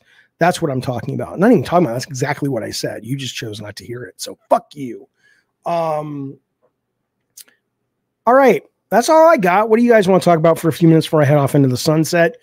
Any news, anything you want to talk about? Any topic is not off the table. It's really whatever you'd like to discuss. Johnny says the problem with Dreams was not that it was already farty. It was just too complicated for the layman, and they couldn't simplify or add a proper way to teach the player. I mean, overall, they seem like, whether it's that or Tearaway, they seemed to have a tendency to go to think sales second, product first. And in that, I just think that didn't suit them well. I agree with you though. Dreams could have been Roblox. Dreams could have been this billion-dollar business nestled within PlayStation. But everything from what you're saying, the controls, to the lack of monetization, to only being able to play those games on a PlayStation, anybody really serious about doing creative work would have easily moved over to Unity or Roblox, where they could monetize, or Fortnite, especially now with Unreal 5 Creator. They just really dropped that fucking ball. And I don't know where that came from. I don't know if Jim Ryan was saying, no, I want to sell consoles. I don't want anything on PC. I have no idea. But you can't tell me they didn't think about it. You know, of course, somebody in that studio or somebody within Sony was saying this stuff. But I don't know why. Whatever won out, but it was a mistake, in my opinion. Okay. Eric says Sony needs another showcase. What the hell they got for 2024? Do they need another showcase, or would you like another showcase? I would like another showcase, but I don't think they need one. Are you kidding? They're doing great. But if I was a PlayStation owner, like if you go to the PlayStation site, right? I mean, you want to be excited by what's coming, right? If you go to PlayStation, say .com, is that what it is? And it's like, oh, I'm thinking about getting a PlayStation. This is exciting. And you go to games for PS5. What do you got coming? What do you got coming? Spider-Man 2, whatever. We know that. Ragnarok's out. All these fucking games are old. Let's do coming soon. Warfare's already out. People don't like it for the most part. Some people do. Final Fantasy, Avatar. I mean, again, if you're looking for exclusives, the roadmap, like you say, is pretty fucking fuzzy. If you're looking for just like, hey, is there a lot of shit I can play on the PS5 and I'm not thinking about whether it's exclusive or not? Oh yeah, it's excellent. But in terms of like, why buy this versus a computer or a Switch or an Xbox? I mean, there's nothing there, you know. Final Fantasy Rebirth, that's not what it was. I still don't really know if Rise of the Ronin, which is third party, is worth getting excited about. Helldivers looks like fun, but I don't think it moves the needle one way or another. You know, did they say Silent Hill 2 is exclusive or no? That's going to be on Xbox and Switch and everything. But yeah, first party is pretty barren. But hey, if you saw the Matt Booty stuff we talked about at the top of the show, Xbox first party is pretty fucking barren too. I for the life of me can't understand what the fuck. I mean, again, I don't know. No, because even if they're not worried about hardware, if they're just worried about sub numbers, at this point, Xbox, go out and get a third party exclusive. For the love of God, man, get something. I mean, Sony, I would say the same, but we know that when Sony's games, they come out, they'll be great. At least if you like their kind of games. But with Xbox, Towerborn ain't going to cut it. And that, whatever that thing Booty was talking about, this fucking thing, Era, History Untold, is not going to cut it for most people. Stalker, I don't think they've given a new date, Eclipse Zips, for. And I also don't think we've heard anything about what's the RPG, the first-person RPG coming from Obsidian. I don't think we've heard if that's definitely, coming this year either. Fubi, I don't agree that it feels like an insult. Towerborn feels like a deliberate insult to Xbox fans. I don't think it's going to be. I'm trying to remember who the developers are, but they're not a bad group of developers at all. I'm sure it'll be a decent, solid game. I just don't think it's. You look at it and you go, okay, that looks like, a 5-man team made it, and it's $20 on Steam and it's day one Game Pass. It doesn't go. You don't go, whoa, this is an exciting console. Silent Hill 2 is not a Kojima game. No. The bias in your chat, and you still don't think it's real, says Bass Digi. What bias? Be specific. I hate comments like that, Bass Digi. I love you, but I hate comments like that. What am I supposed to do with that? Give me an example. So plays Avowed. Yes, we're talking about Avowed is that game, but I don't know when it's coming out. The trailer didn't wow anyone, says Fubi. I thought it was fine. Yeah, Mutant Mo, a new Doom game, right? Give us something. Love of God, give us something. Avowed is probably late 2024 at best. Yeah, I mean, just you have all the money in the world, Microsoft. Just go fucking get something. Get something to a fucking third-party publisher, for the love of fucking God, man. Until you get your shit firing on all cylinders. But Jesus, it's embarrassing. Oh well. That's why I game on PC. And even if I don't game on PC, I game on console, but I still peruse the indie parts. Eternal. God, there's so many games. What was Eternal? Oh, Doom Eternal. Gotcha. Yeah, that was great. Wavemaster says, I'm interested in Clockwork Revolution. Sure. I am too, from the trailer, but there's really nothing else they've shown. And the trailer didn't really tell us what kind of game it was, but visually I liked it. Where did the God of War wannabe game go where you're the black chick with the axe? I don't know what you're talking about. Is that the Suna Sacrifice game? I have no idea what you're talking about. All right, fellas. Well, there you go. That has been Gabbing in Games for the 21st or 2nd. I don't know what it is. Some day. Hang on. Let me ask my phone. It's 21st November. New members, thank you for being here with us today. Old members, thank you for being here. Everybody in between, I appreciate your time. I appreciate you hanging out and talking games with us. Lurkers, I get it. Oh, I get it. I get it. It's weird to talk to people on streams. So if you're watching and you're a longtime lurker, I appreciate it. I appreciate it very, very much. Hey, Bass Digi, I'm just asking for specifics, man.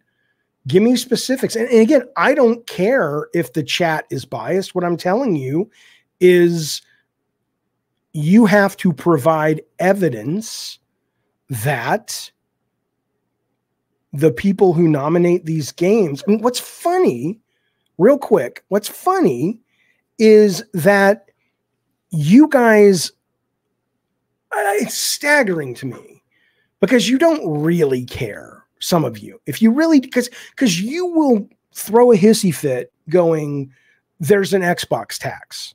Or you will throw a hissy fit going, the reason there is no Hogwarts Legacy nominated is woke stuff because of J.K. Rowling. And you'll die on that hill. But when I tell you from firsthand knowledge, as a guy who's been on these fucking panels and who has been on the nominating committees and has voted in these things ad nauseum, that most of the people don't play most of the games, but they still vote, you would think that would be your first battle you want to fight, right? Because there's evidence of that. You can go to some of the voters and look at their history of what they've played and go, that's how are you making a choice about best art direction? 2 of those games that are up for best art, you didn't even play. So that's a real thing. But no one cares about that.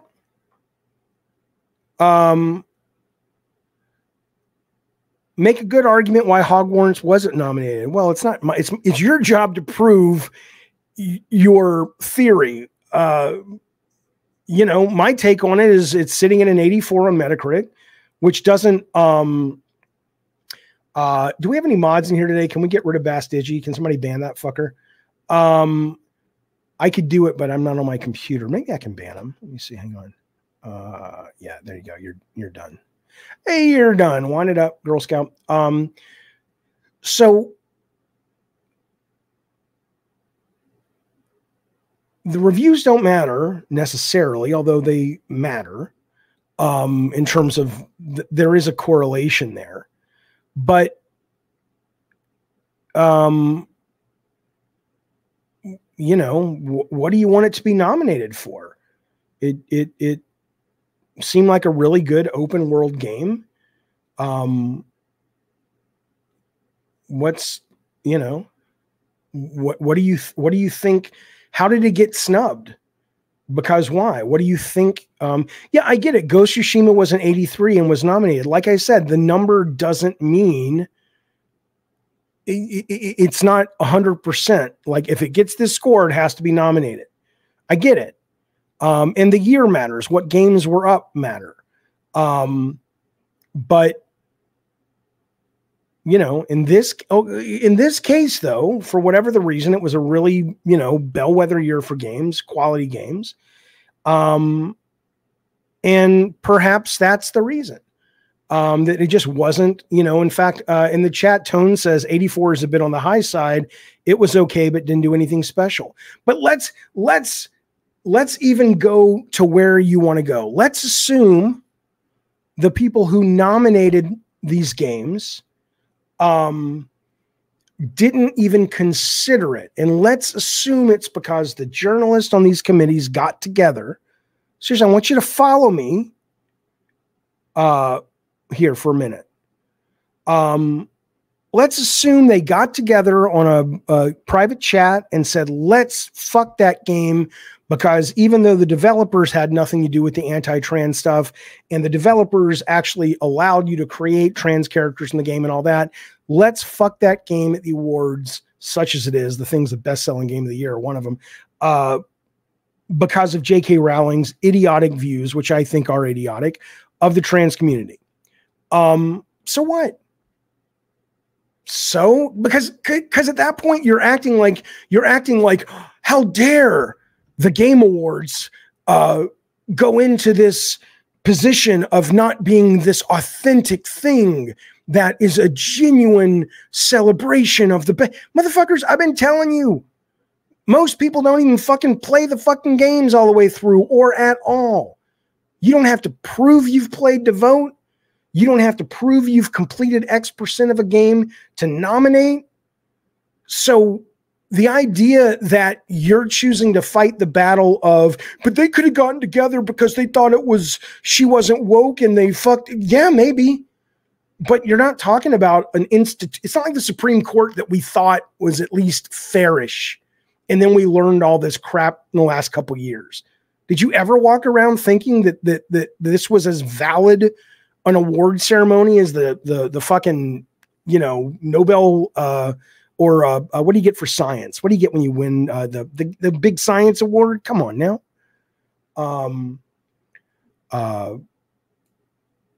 It's crazy, man. It's crazy, man. Eric says all of the industry is hyper liberal. They don't need a secret meeting to not vote for it. Cool. Who cares? Great. Have Tucker Carlson do his own video game. It's not the Nobel Peace Prize. It's what you get for science. I forget what it's called. Understood, says PM, but it makes the awards a joke and only useful for new game trailers. Right. Yes, they are a joke. I don't mean the production is a joke. Keeley does a great job. He puts on a great show. But what do you think these are? What, you really think this has been, you know, passed over with a fine-tooth comb, and it's been triple checked by all sorts of outside sources to make sure that it exists in a vacuum and it's airtight and nothing can corrupt the voting process? Come on. I think that's crazy. I think that's crazy. But yes, there's a lot of liberal people in games. There's a lot of liberal people in entertainment. Good. I'm a liberal person. I'm a progressive person. Great. I like woke stuff. I respect that you don't. Then don't buy it, or do buy it and support it. But, you know, it's kind of like asking, you know, the Republican Party in America, you know, why, you know, or them asking, why are liberals voting for Biden? It's like, because they're liberals. This is not a, you know, okay. Anyway, there we go. I don't care about the awards, says Reformed. I just watch for the trailers. I think that's most people. I enjoy the awards because I enjoy discussing games in a with a spotlight on which did really good stuff this week, or this year. But I don't think I've gotten awards. I gave them away. They mean nothing. Jamie says I'm a liberal too, but I don't think it's a good idea for people to to get the shit cut off. Well, again, it's all, I don't know what to tell you, because it's like, if you really care about it being a valid award show, fine, but they're people and they're going to vote. If you really just want to go, look, I'll show you, here it is right now. If you really want to know which games of the year connected and moved and affected the most people, I can give you that right now. You don't even have to tune into the show. And I'll give it to you right here, right in front of you. Here you go. Year to date, the #1 selling games so far this year is Hogwarts Legacy. So there you go. The buyers have spoken. The buyers have spoken, and they've said that is the one that we bought and bought and bought and bought. So embrace it. Be grateful. That's the only thing that really, I mean, what else, you want some fucking stupid award from a bunch of people that you say are liberal anyway?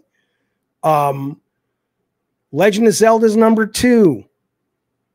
Right? Diablo, a lot of people say, is their favorite game of the year. That's in there. So be happy, right? You didn't have a bunch of liberal people voting for a game that was, the IP was created by a total bigot. I want that. Come on now. All right, fellas, that's it. Be welcome. Be welcome. Be well. Thank you for hanging out and talking games. I will see you on the next show, which I think it's tomorrow. We're going to do something tomorrow at 2:30. I don't know what it is yet. Maybe it's a game stream. Maybe it's gameplay. I don't know. Or maybe it's Gabbing and Games, but I'll be back tomorrow. Have a great rest of your afternoon, your evening, and thanks for hanging out, fellas. Mods, thank you very much. I will see you soon. Bye, everybody. Yeep. This is the time of the song. And the song is about things. And the reason I'm singing the song is we can't do the round table, Hangry Dad, today because I can't get it to work on a Mac. As soon as my PC comes back, we're going to do that. My bad. Holiday stream Mutant Mo, yes, we're definitely going to be streaming something in the morning of Thanksgiving, 100%. I don't know if it's a proper Thanksgiving Day special or if it's just let's play some stupid fucking games. I have no idea, but we will be doing something. Absolutely. All right, I'm going to sing you a song now. We're going to have Sting play us out. I knew a guy named Mutant Mo. He had a day one patch kid on his toe. He stuck that toe inside a lady's bum. And the day one patch kid started to I don't know what I could be. See you, fellas. Bye, everyone.